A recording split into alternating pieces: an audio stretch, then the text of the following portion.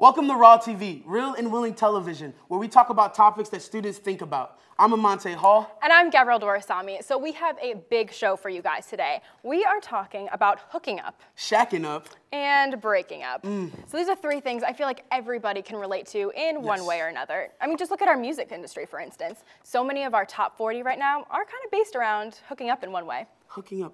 I have a question for you. So have you ever talked to one of your friends about hooking up? Okay, yeah, I think a lot of my friends actually do, yeah, myself included. I mean, I feel like we're at an age right now where it's almost, like, not expected in a way, but it's kind of, like, prevalent in our, like, demographic, I guess. Yeah, so there's a pressure. You feel like you have to absolutely. commit to some things? Well, I feel maybe some people aren't looking for a commitment. Oh. So we have a lot to talk about today, don't we? We do have a lot to talk about. And what would you say to your friend if they ask you, like, I'm thinking about doing this, I'm gonna do this right now? Oh, I don't know. I feel like I'd have to like almost turn to Oprah in a way and channel her and maybe give them a car at the end. Who knows? Like give them some gifts. There's a gift for you and you. Exactly. So this is kind of like what you and I are talking about when we think about hooking up. But actually, our very own Courtney Buck hit the streets herself to figure out what you guys think about hooking up. Hey there, everyone. I'm here on the Southeastern University campus asking everyone what their opinion is on hooking up. Hooking up would be a one-night stand, I would say. When hooking up is when a guy just meets a girl and they just hook up. Yeah. Hooking up's like, you know, hooking up with, you know, a girl, going somewhere, I guess. To me, hooking up is finding a person and kind of just going off and doing your own little sexual whatever you have going on. And I don't think it's right in any way, shape, or form. Hooking up would be two people getting together and having a good time. I don't know, like maybe like making out with another person for the night or other stuff. Others, yeah. And there you have it, friends. That's the scoop on what the campus thinks hooking up is. Okay, so we're talking about hooking up. Let's dig into this. What does hooking up mean? All right. So a lot of people might have some different definitions of hooking up. What's your definition, Kyle? My definition, your personal definition? for lack of better terms, you're doing it, you know, doing it, you know, with like, not comma, you know, but, you know, just with like no strings attached. Basically you're just going out kind of having like casual sex with somebody. Like it could be a reoccurring thing, but like, no, You're not in there's any no type commitment. of, Yeah, like, there's no strings attached. Yeah, that's how I would describe it. No commitment, definitely. I mean, I don't know. Maybe it could be, you know, it doesn't even have to be sex sometimes. It could just be, you know, getting together and, you know, just... You want to be my makeup buddy? Yeah. Your friends with benefits. Playing Scrabble, maybe? I don't know. Is it like, I see you Is that what the kids are calling it these days? And I'm going to come over there, you know, and put one on you.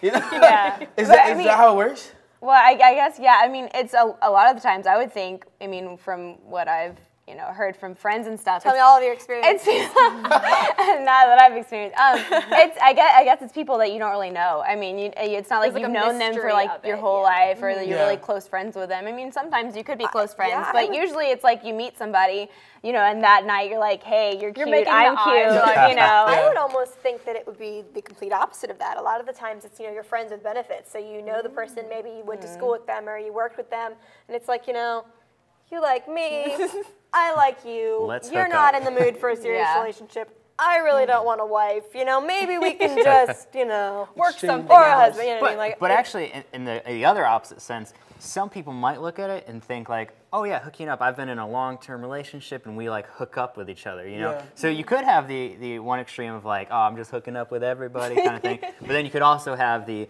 totally committed, and then you're just calling the act of sex basically hooking up. I'm hooking up with this person. It's interesting because you guys both said no strings attached and Friends with Benefits, which are both movies that I thought you're right. So like moving from that to like kind of like what Hollywood. Do you feel like Hollywood is kind of in a sense like almost glamorized hooking up in a way? Definitely. Okay, so I got this. All right. From a young age, I was raised on chick flicks, like anything Matthew McConaughey. I'm not ashamed to admit it. Okay. All right. I'm not ashamed to admit it. Yeah, that's his favorite one. I kid you not. 13 going on 30, favorite one. Actually, How to Lose a Guy in 10 Days. Anyways, so that's good too. Yeah, so you know, like I grew up on those, and you know, just seeing like, yeah, it's kind of like, okay, they saw each other once, love at first sight, and now basically the guy tries to chase the girl the whole movie. to basically have sex, you know, and then they fall in love after they have sex. So sometimes they don't even fall in love, though. Sometimes it's just like a one and done deal. They have sex and they're like, and they never see each other again. So what's the benefit of having this hookup session? I don't know. I would almost think that the benefits could be just if you're stressed, or even if you're just not enjoying life right now, maybe it's something that's just like, it just makes you forget, you know. So instead of putting a CD on to make you calm, you like, hey girl, you know, let's talk about it. Different kind of music. Well, actually, different kind of music. No comment. Well, actually, I actually went over to another local college, Florida Southern College, and I was skating around and everything.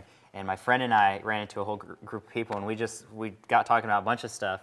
And this one girl, I guess she was a lesbian, but she actually will just have sex with guys as well. Whoa. And she was describing it to, obviously, I mean, I don't necessarily agree with this, but this is what she told me. She was describing it as, to her, she just wants to feel loved in any way, and like she needs very physical love. So to her, hooking up is literally receiving love.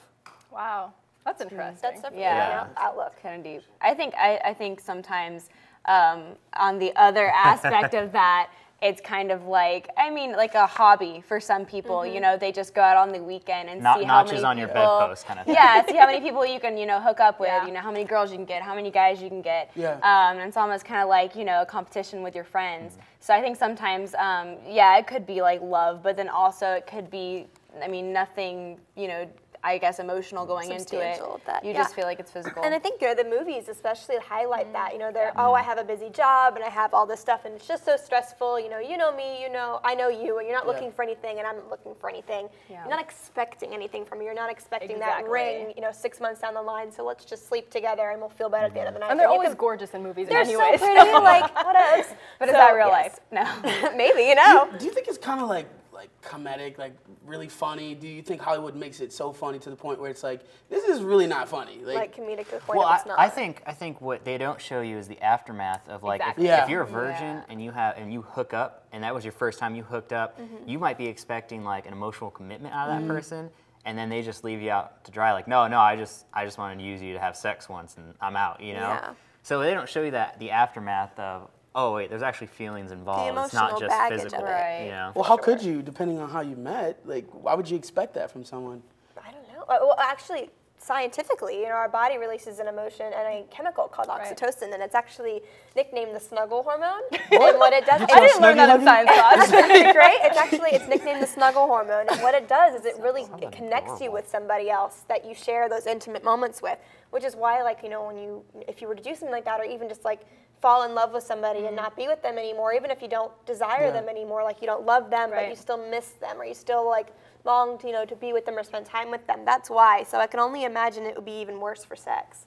Oh my gosh, yeah. Wow. This is huge. I mean, it really does affect us. I mean, whether we're laughing or we're, you know, watching a chick flick, it really is all around us. And so sometimes you see in relationships, you know, sometimes hooking up can lead to relationships, which then lead into moving in together. So I know that you went out on the street to find out what people thought about shacking up.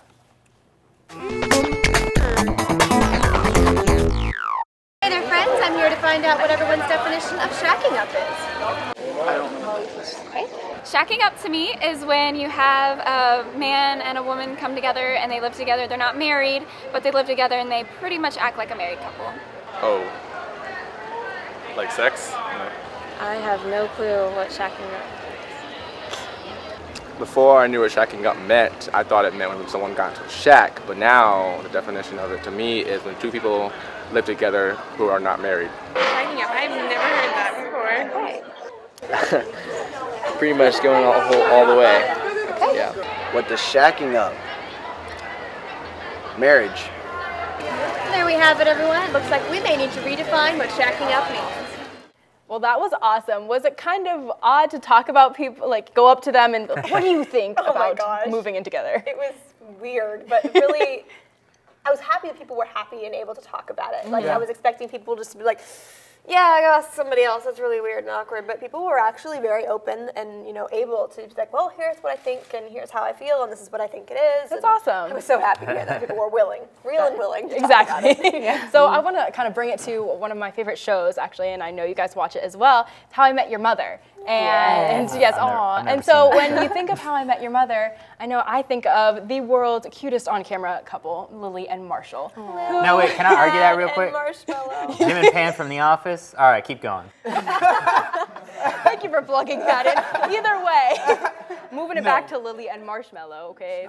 I'm a fan. And Marshmallow. Exactly. They're the cutest little couple, and they live together. Exactly. Right. They lived together before getting married. So did Jim and Pam from The Office. Okay, guys. Thank you for that.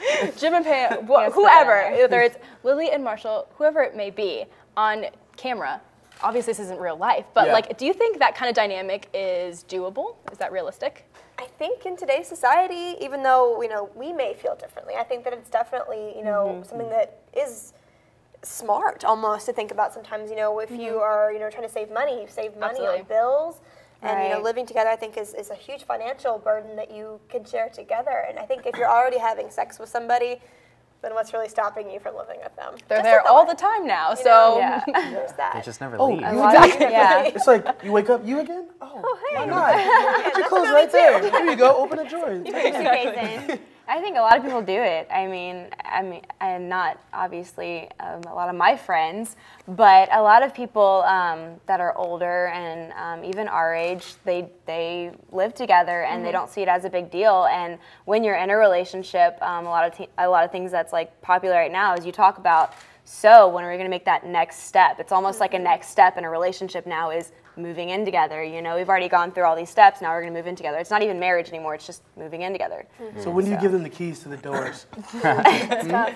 You never know. I guess it's different for every couple. What do you think? Well, kind of the reverse of what they're kind of saying. Obviously, I'm engaged. Thank you. You're doing it right. I got a studio audience. All right. But anyway, so we've been engaged. We've been together for almost 5 years now, and we always get the question constantly, like, "Oh, are you guys gonna move in together? You guys are engaged now. What's stopping you?" And honestly, there's a few things. One, we don't just hook up with each other. So that's the temptation there to just go all out and just do whatever we want since we're living together. And then the other thing is actually a lot of research shows, even in secular, Christian, it doesn't matter, living together before you get married, actually once you get married, it has a higher rate of divorce. Ironically enough, because a lot of people look at it and they think, oh, well, you're used to it, you can find each other's quirks out and stuff. But I don't know exactly. I'm not super well versed in this, but I've actually seen that a lot of places, like a lot of organizations that like help out, help families and stuff. They say that if you live together before you get married, you have a higher chance of divorce when you actually are married. So and I want to stay married to my fiance. Well, I think she probably wants to stay married to you. You're quite the catch. But I wonder if that was weird. I'm engaged. I'm so sorry. My wife would kill me. But I wonder if it's. Whoa. Okay. I wonder that if it's not just a taste tester for marriage, like it's you're learning the quirks of each other, like you were saying. So it's getting used to the fact that men don't always put the toilet seat down, and you're gonna fall in at 1 in the morning when you have to go to the bathroom. I don't know that. I don't want to know that. No, and I would hope that I would never have to share a toothbrush like Lily and Marshall sharing a toothbrush in the show, which I think is quite disgusting. Chuck and Sarah. That's called struggle. The struggle. Your friends in the office, do they share a toothbrush too? Ours are better. We win. Man. Oh man. But I mean, for like learning about the quirks and everything, just from being together for again almost 5 years, like we already are like an old couple kind of thing. Like we'd much rather stay in, and we have like those little quirks about each other and stuff. Like, and it's just because you guys drink coffee together. What's that? You guys drink coffee in a little old rocking chair? I don't drink coffee. I'll have my little little wheatgrass little smoothie, vegetarian smoothie thing or whatever, and she'll have her Red Bulls and coffee and everything. So you're saying you can get to know each other without like living together? Oh yeah. And I honestly think it's been a lot better because at the end of the day, and it sounds weird, we are able to separate, have our own time. But when you're living together, you are always with each other. And I always love to be with Tara. Yeah, I always love it. But sometimes we have to go our separate ways and just kind of. All right, calm down a little bit. So when you're married and actually living together, you do have to find those times in the day where you can just be like, all right, let's let's take like 10 minutes or something. Let's go, just a little bit, and then let's get back together. Because then coming back together after that time, like just separate a little bit, even again just like 10 minutes. It's like, all right, oh man, I miss you. Like whenever like Tara and I are apart, it's like, oh, I miss you so much. Like, how are you doing? What's up? You guys are so cute. But a lot of people. They live together and even have children, without the intentions of getting married, and they don't ever get married. Courtney and Scott Kardashian, yeah. Yeah, you know what I mean? I actually had a math teacher in high school, and she lived with her boyfriend, and she swore she would never marry him. And it wasn't because she didn't love him, she loved him very much, but it was because she said that he had to make her fall in love with him, with her every single day if they didn't get married, so she could break up with him anytime she wanted to. Isn't that crazy? Down the law. Yeah, for sure. And so actually when I went for word on the street, I talked to people, and a lot of them had the same opinions. So let's see what they have to say about breaking up. All right, everyone, I'm here with $1 million question. What's the best way to break up with someone? It's gonna hurt either way, but I feel like you should just be respectful and try to take their feelings into consideration. Not over text, no. I would say meeting them and explaining what's wrong. Why? A good way to break up would be in person with good, effective communication between two individuals. Talking to them in person, talking it out. What's a bad way? A bad way to break up with somebody is just flat out ignoring them. A bad way to break up would be Facebook. Maybe just changing your status and just being like not telling them and then just blocking them from everything. I think an inappropriate way is to tell all of your buddies and have them tell people who tell people and then find out later. Well, it looks like there isn't really a good way to break up with someone, but we definitely heard about a few really terrible ways. Courtney, that was crazy. Isn't it though? I can't believe that. Me either. People get passionate about these stories. Yeah. You know, some of the responses that I got from people with their stories of how they were broken up with, some of them were heart-wrenching, and others were just downright funny, and others were just cruel. Like, I feel bad for laughing at some of them, but some people just really have no decency whatsoever when breaking up with people. So we're talking about breaking up with people, and you just like, you're getting kicked out today. Bye-bye. You put your underwear in the wrong place, right next to my toothbrush. You know I brush my teeth in the morning. Isn't that crazy? It is crazy. I can't believe this. So we did a survey with 80 people, and we asked them about breaking up, and this is what they had to say. This is what the survey said to us. It said 71 had relationships that ended in a breakup. Okay. And this is what they had to say about it. They said it was not good, it was awful, it was bad, it was disappointing. That's the worst. It was heartbreaking. Cry me a river. It was smooth, and it was confusing. I think the worst I heard out of all of those was disappointing. Yeah. Because like when your mother used to say, not like, I'm upset with you, no, I'm disappointed. That's mom for mad. That was the worst feeling in my life, y'all. So it's like, oh my gosh, disappointing. Especially when you go into a relationship expecting something, Yes. and then you leave disappointed. You know, it's like going into a buffet, and then your favorite food is not in the buffet. You know what I mean? Yes. The worst. Relationships or food are on the same level. I don't know. I like food a lot. I mean, I love my boyfriend, but so do you dip it in a different sauces? It's always been there. You just leave empty-handed. Oh, well. Yeah. I think that, you know, this is like society, like we see relationships, and me personally, you get into a relationship thinking that it's going to solve all your problems, and if it doesn't fit the mold, or maybe we get impatient and don't want to fix the problems, we just end it. Yeah. There's a fairy tale, like Hollywood sets up a fairy tale of what a relationship should be, and you know, like it's this perfect thing between two people, and you know, they may fight or whatever, but they work it out and all that stuff. And so when you come to the conclusion of breaking up, and you finally have that decision that you're going to break up, or you just get plain dumped, you know, it's very, I mean, it could. It's always a sticky situation. Yeah, I've seen people that like go into depression mode for days. And some of my friends, you know, get the ice cream out and watch, you know, like Taylor Swift sings about this stuff. Always. Yeah. So without breakups, she wouldn't have a career. You think about it, Ben and Jerry's is good for this. Yeah. But like when you think about like movies and music, I mean, like, do you feel like the music or the movies like kind of like play it up a little bit, or do you think it's that dramatic? I gotta say that, you know, the time that I was broken up with, terrible, but thank you. We're gonna need the Ben and Jerry's on set. We need to, you know, we need to be sponsored by. But I think that the music almost made me stay sadder longer. Yeah, that's true. It plays on your emotions. Play on your emotions, and the thing is, I didn't want to turn the music off. Well, I remember. You get kind of addicted to that sadness, I think. I remember one time. Okay, so this is a whole story here, but this a while ago. I got broken up with on MySpace. On MySpace. Oh, yes. I didn't even thought about that. Aged yourself. I just aged myself. Yeah. Wow. So Ice Maker to come back. Justin Timberlake bought it, but yeah, so I got broken up with on MySpace, like early high school. You know, whenever that was, and this relates to the music. And after she broke up with me, you know, read the message. I was like, oh crap. I listened to this also. I don't know if this dates myself, but the band The Used. I listened to like 2 of their songs on repeat, and I kid you not, I had them on repeat for at least a week straight. And I know, you're just sitting there else. like, they know my life. Oh my gosh. I know. I was and like especially Used is like a really emo band, so I was like, no. So it's important to listen to good music when you're about to break up with someone. Do you like put it on when you're about to sit down? Let's talk. Well, like after the week was over, I was like, you know what?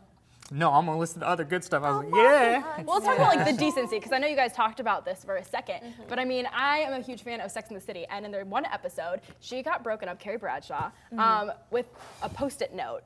Okay. Oh, baby. Was it on the refrigerator? And so the whole episode was about how she got broken up over this Post-it. Is there a certain way or a certain common decency to like go about breaking up with somebody? I think it should, personally for me, I think it should always be in person and and especially not around other people. Or I think definitely in private, because you're gonna humiliate them even more. For sure. But if you do it, you know, even if you like write them a letter and send it to them in the mail, I mean, that's impersonal. You know, it's it's very impersonal. You know what I mean? You always want to like do it in person. You know, like again, pull them aside, and also then afterwards, like if you don't want it to like end badly, or like if you want to stay friends, or like you know, like again, pull them aside, and also then afterwards, like if you don't want it to like end badly, or like if you want to stay friends, or like when was it? It was in like 10th grade or something. Me and one of my friends broke up, and we decided like. Afterwards, we didn't talk about it at all to anybody. It was just one of those things, we broke up.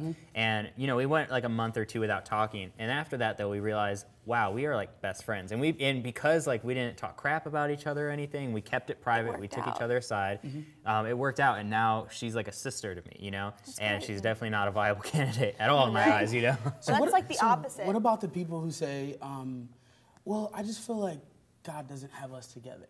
And they say, let's move on using the God card. Now, I think sometimes that is 100% true. That is 100% true. It's not part of the plan. But other times it's kind of copying out a little bit, you know? It's hard to deal with, you know, like, oh, you're not going to argue with like what God told you specifically. Right. And when you think about it, I mean, like here we are and we're talking about all these crazy things and things that are very relatable to people.